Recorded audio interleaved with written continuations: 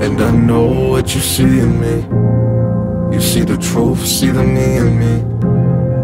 You see enough to believe in me. You see your son, but is he in me?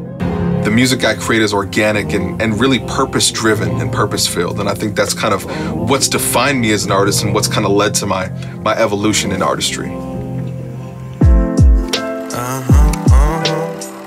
So when I was 12, my mom got me my first ever rap CD, which was Millennium by Will Smith. And ever since then, I had just been going hard for music and really falling in love with rap. And everyone had their own thing. It was like the athlete or the smart kid or the video game kid. And I was like, I'm gonna be the rapper. That's kind of what set me off and put me on this path to making rap music.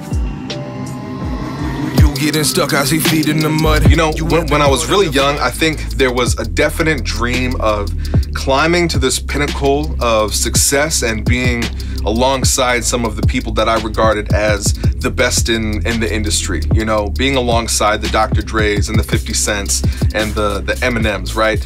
I think early on, I kind of visualized that dream and that's where I wanted to be. But as time went on, I understood that the music I needed to make would be music that had a purpose and was driven to inspire change in people's lives. And now when I look at where I want to be and who I want to impact and touch, it's really the people that are searching for purpose in their life in a meaningful way and are looking to connect with God on a deeper level.